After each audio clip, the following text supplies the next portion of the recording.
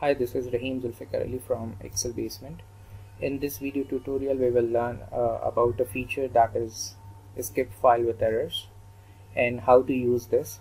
So let's say if you are importing a data from a specific folder in your hard drive and you have different kind of files. So let's say you just want to append the data from multiple Excel workbooks and you don't want the other files to be included like PDF or text or any other, right? So you have that feature available that is known as skip file with errors. So let's get started with the normal process of appending. So if I go to Power BI and I will go to get data, which is in home tab. So click on more.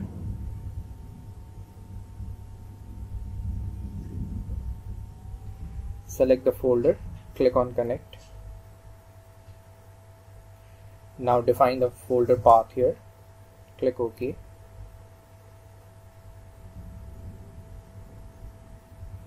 Now it shows you the metadata regarding that folder. So this folder basically contains of some different kind of files like text file, notepad, PDF and Excel. We just want to get data and append from all Excel files only, right?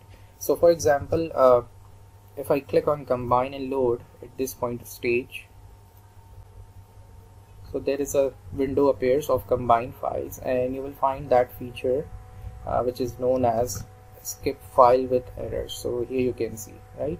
So for instance, if I don't click on this feature, if I just make it as default, and you can see on the sample file option here, when you open this drop down menu, you will find all the files in that specific folder. So I will go with the first file, which is the Excel file, and that will probably copy the patterns and to get the data from other files as well, but I'm not enabling this particular feature, right? So what happens is technically the text file and the PDF file in this particular folder is not the similar kind of structure, whereas if you compare with the Excel file, so it technically gives an error. Okay, so in that condition we have to check mark skip file with errors, but let me do it first wrongly so that you can observe what kind of error it appears, and then we will do with this particular feature. Okay, so let me click OK. Now it will start evaluating the query and okay, so it's loading the data, and let's see if it successfully executes or it gives a kind of an error. Alright, so as you can see here, the error appears. So error is here, right? So that was not successfully appended the file from all those Excel files and to ignore the text file and the PDF file, right? So in this kind of situation we will use that feature. So let's get started.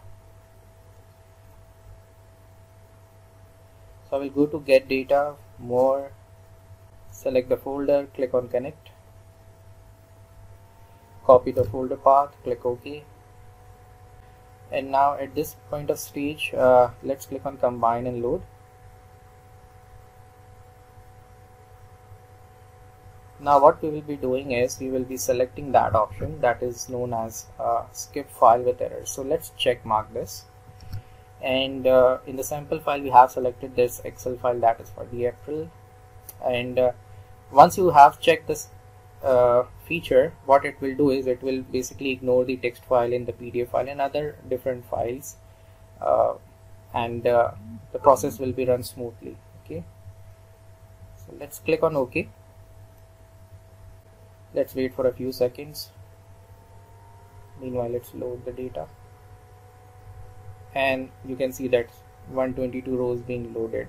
So there was technically no error has been showed, and with that, enabling that feature, skip file with errors have excluded the different sources of files like text and PDF because the structure was not similar, and we have successfully got our appended data, right? So we got the data from April, Feb, Jan and March as well, right?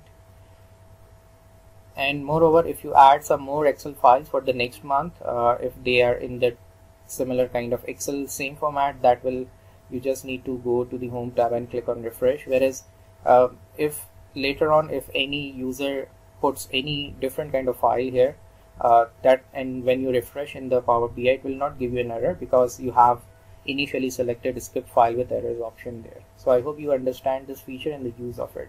Thank you.